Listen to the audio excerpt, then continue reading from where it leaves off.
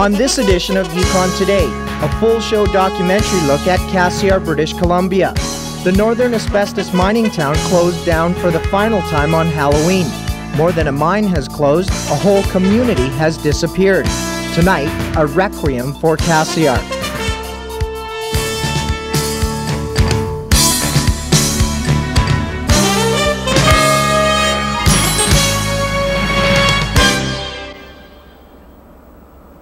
Hello and welcome to a special edition of Yukon Today. I'm Gordon Lovren. In 1954, men and equipment came to this valley and began chipping away at a mountainous task. Up there was a treasure that the whole world wanted. Asbestos, a magical mineral with magical properties. In its heyday, Cassiar boasted a population of 2,000 people. Children were born and raised here. They got married and had children of their own. Life was pretty good because just about everyone who lived here worked for the company that owned the town and the mine. We've come here to tell you a story about the people who made this place special. People who are trying to cope and finding it hard because now it's gone. Follow the sun till it goes down. Night lights turn on, the dancers move around. Whisper of the reasons why things change today. How many years of prosperity just fades away. When this mine was operating, it was producing 110,000 tons of asbestos a year. The value of the product fluctuated between $400 and $2,000 a ton. Cassiar's product went to markets in Asia, the Pacific Rim, and Europe. Asbestos also sold in the United States until that country banned it in 1982 for environmental and health reasons.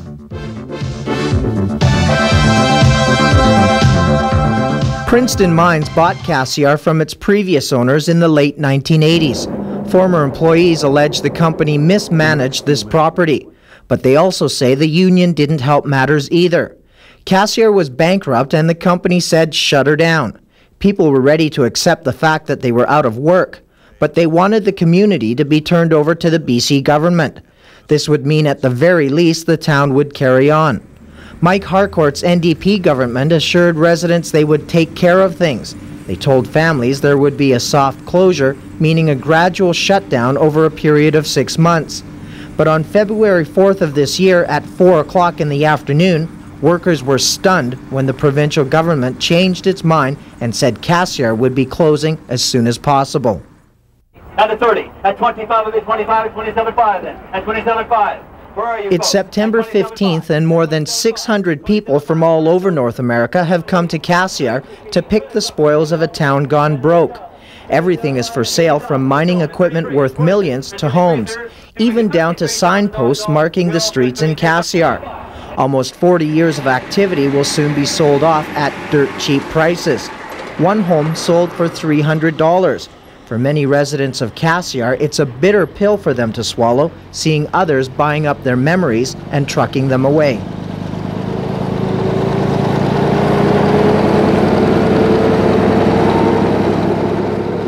For somebody who remembers the place the way it was, to come back into here, it just devastates. People have come in, they just cry. You know, they just cry. It's amazing.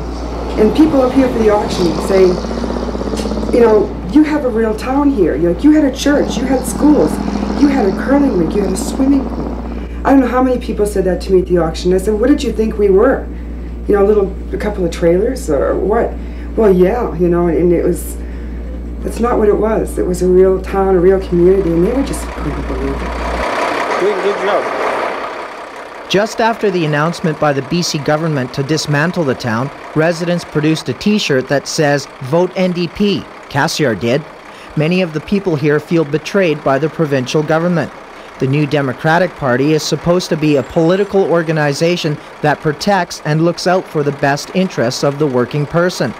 John Slana, who first came to Cassiar when he was 18 years old, spent 25 years working here.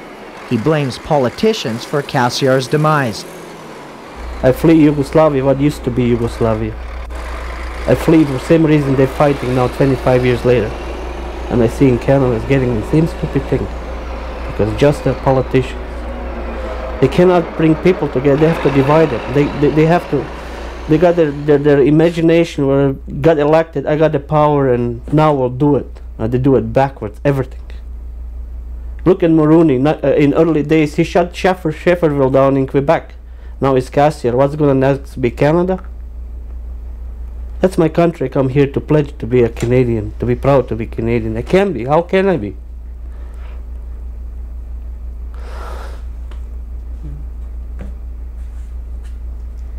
That's pretty sad. Yeah. Canadian on the street. We were beating Fairbanks, Alaska.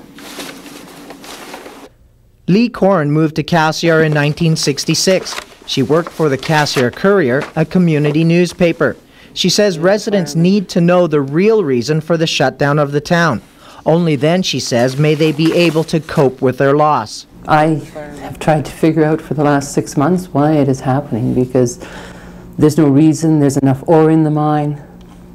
There was a town here that was well established, and it just doesn't make any reason. And I think that's why it's so difficult for us to understand what is happening, because nobody has ever really come to us and said why the government is doing that. I mean, it just doesn't make sense.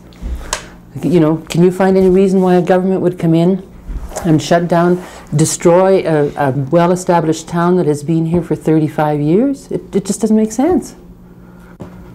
You know, and it's really upsetting. I think if we knew the reason why, it might be a little easier to take. About 600 jobs were lost when Cassiar closed down.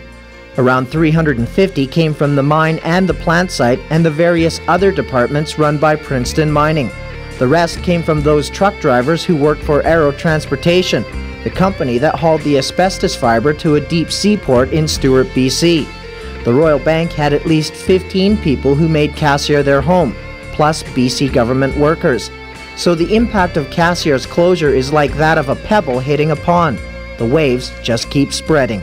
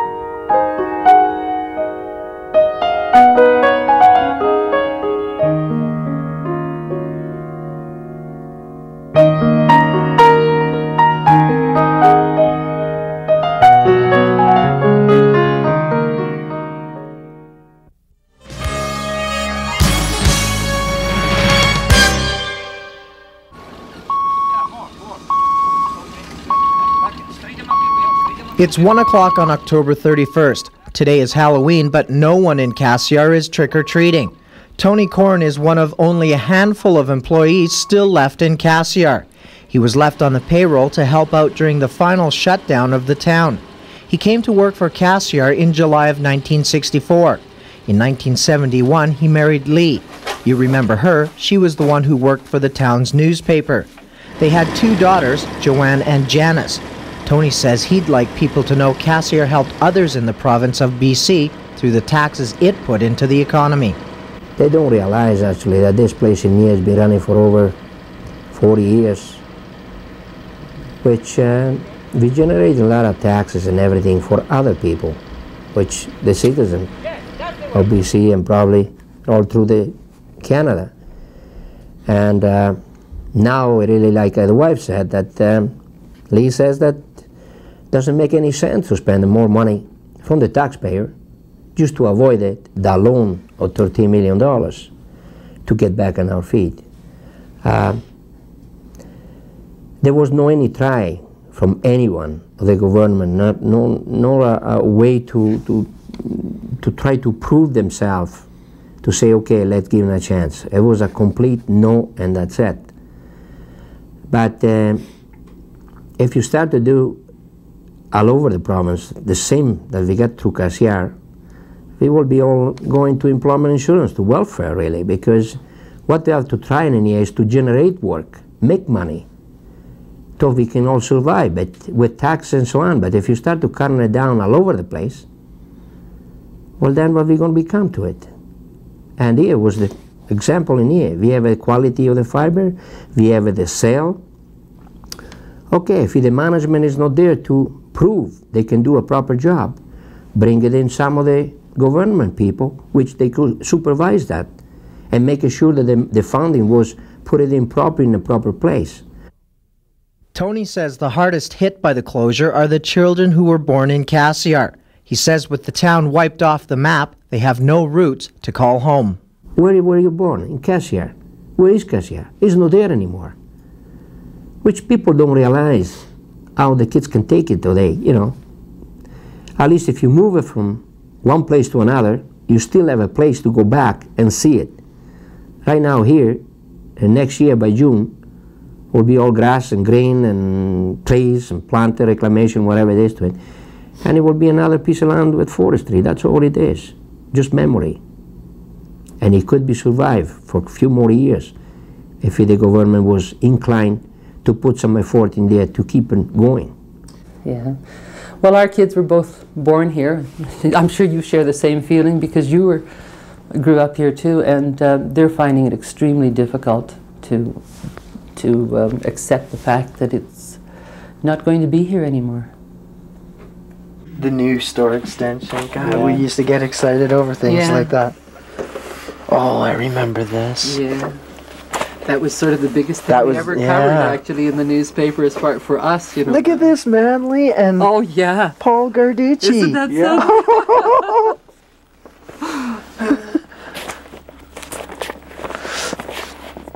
Oh, the store expansion. Yeah. Finning open. I remember when they did that. Right. CCC elections. Who was leaving? I can't remember who left there. We had so many of them. Yeah. And they always came back? Oh, I know. So many people came back. Yes, you were #1 again. Well, this is my home there. I got $14,000. Now go. Where can I buy a home for $14,000? I spent 24 years paying for this thing. Now I'm on the street. I got no job. Who's gonna give me mortgage? I don't even have enough money for down payment. The bank that I deal with for all these years now gonna tell me, get lost. We don't know you anymore. That's what's gonna happen. I'll give you an example. You buy a house in Whitehorse 20 years ago. You pay, let's say, $15,000 for it. How much your house would be worth today? That's what I'm losing. The 24 years I was paying into this house, and now I got nothing. $14,000. I go on the street, go down to Vancouver or Edmonton or Prince George or wherever I'm gonna go. I said I want to buy a house. I got $14,000. The guy's gonna laugh straight in my face. So where do you come from? I say Cassiar. You know, it hurts most, Gord, to see you come back to Cassiar. I remember you growing up, going to school here, playing hockey in front of my house. I see your house, old house across the street, and that hurts. Yeah. That hurts. That you have to come back and do this kind of a story here with us. It's just hard on us, and it's probably just as hard on you, I'm sure.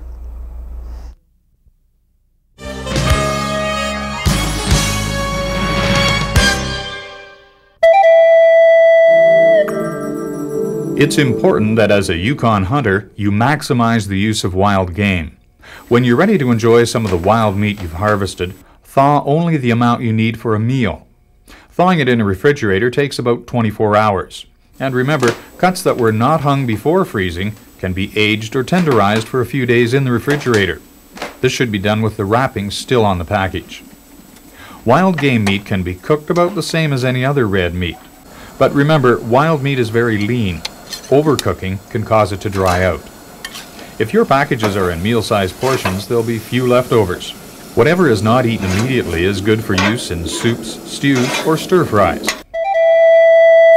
Keep in mind, respect wildlife. Take only what you need, use all that you take. A reminder from Yukon's Department of Renewable Resources and the Yukon Fish and Game Association.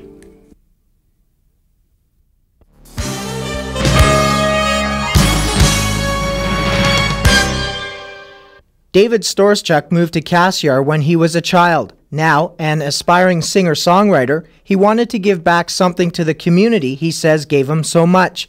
Yukon Today spoke to him at Daymar Studios, a music recording company in Whitehorse.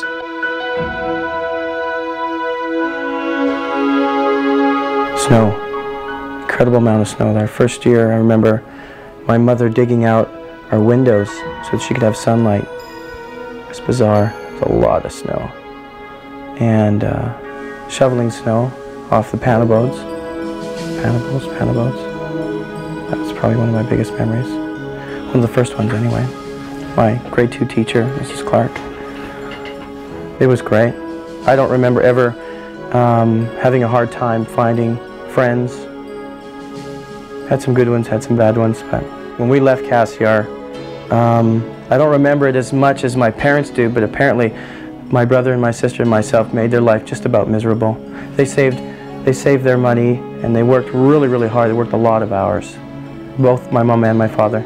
And they moved to the Okanagan. They bought a place there with a pool, and they were living high and mighty, I think, there. It had paid off. The 7 years they'd been in Cassiar had paid off. And within a year and a half, we were back home. I don't know.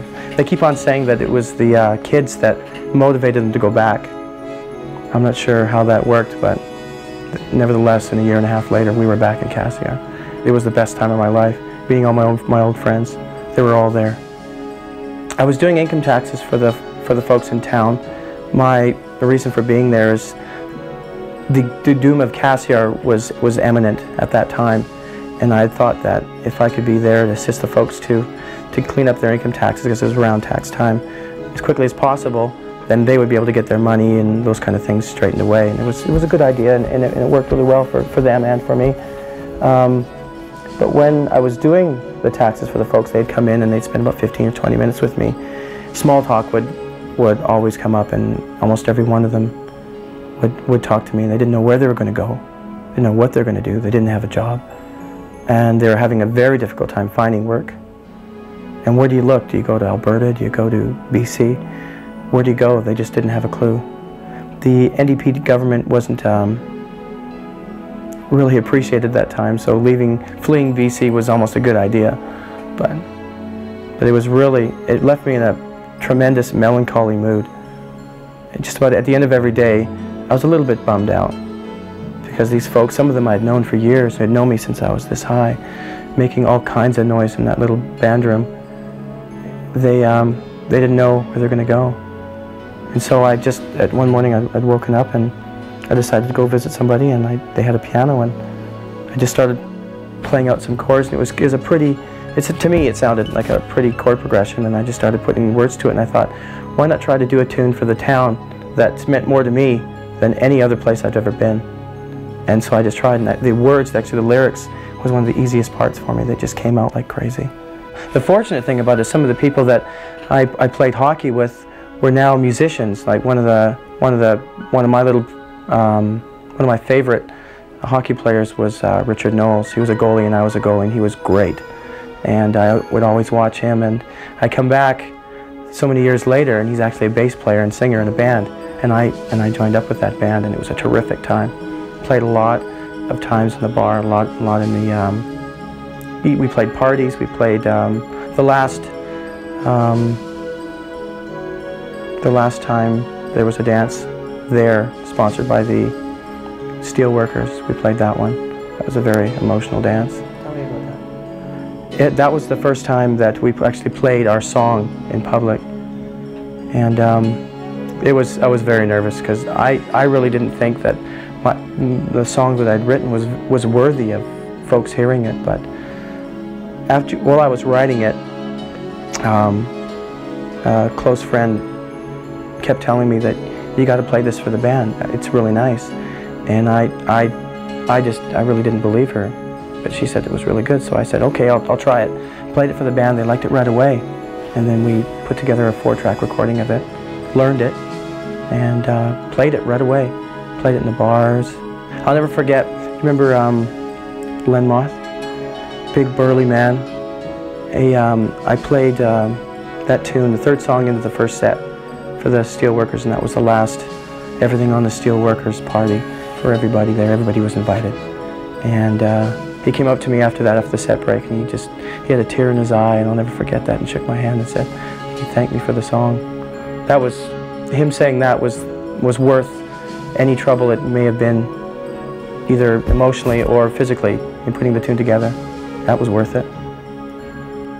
I always think about that town. I always do. I'll never ever forget that town. I've lived in quite a few places, and that's the town that sticks in my head.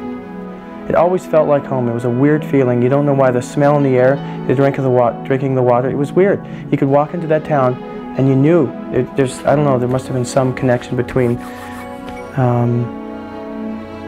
It was just bizarre. You knew it was there. You could smell it. You could smell the trees. It was home. I always thought I could always come back there, or at least visit. And the one thing that frustrated me was that I knew that very soon that there was no way I was going to come back, because there was going to be nothing here. I never realized there was going to be nothing here until I was there a few days ago and saw all those gutted houses and things like the theater just torn up and not even recognizable at all. It looked like it was bombed. People just picked up houses and just left the basements. It was just disgusting. The town looked like it was filled with craters, wooden craters. Yeah, she's toast.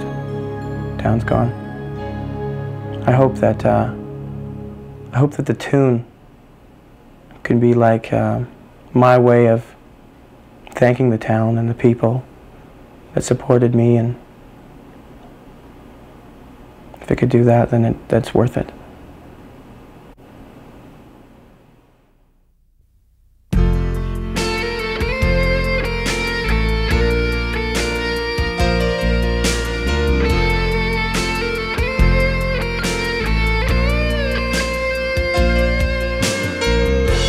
Follow the sun till it goes down. Night lights turn on, the dancing around. A whisper of the reasons why things change today. How many years of prosperity just fades away. Here in a northern town, the big city lights cannot be found. For as long as I remember, they said, don't worry, boy, see the news again. Way too long, did it all wrong, now it's gone.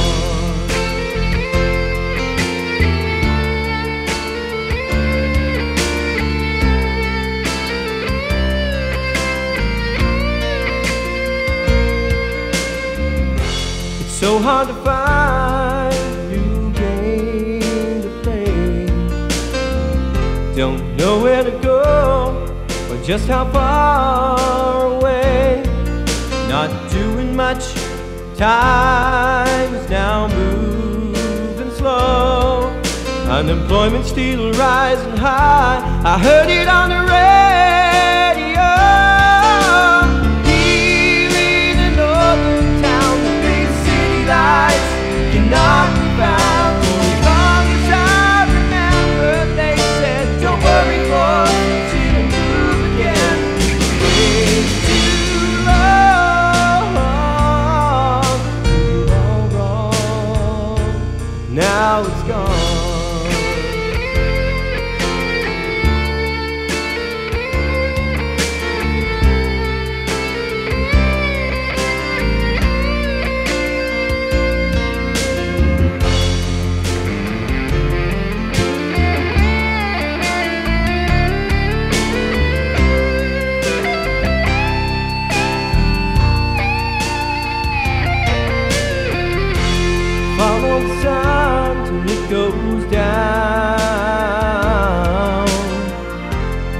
Street lights turn on to dance around.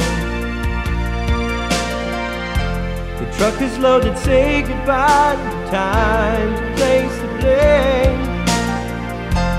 Cassiar is gone, it will never be the same. Here in another town, the big city lights cannot be found. For as long as I remember, they said, don't worry, boy, see you again.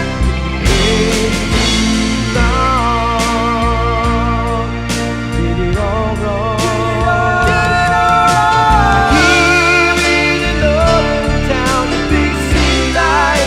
Cannot be found. For as long as I remember, they said, don't worry, boy, see you again. It's too long, did it all wrong, now it's gone.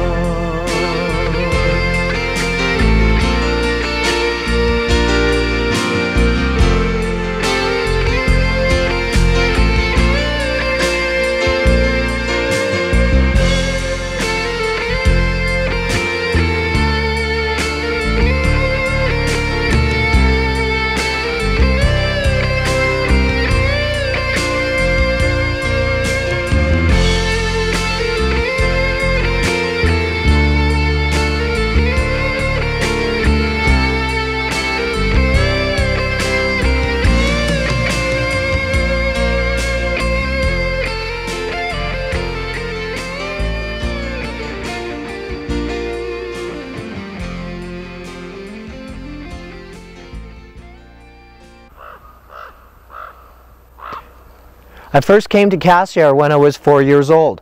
I grew up here, moved away, and became a reporter. I always wanted to do a story about Cassiar, but I never realized I'd be doing a story like this. For Yukon Today, I'm Gordon Lovren.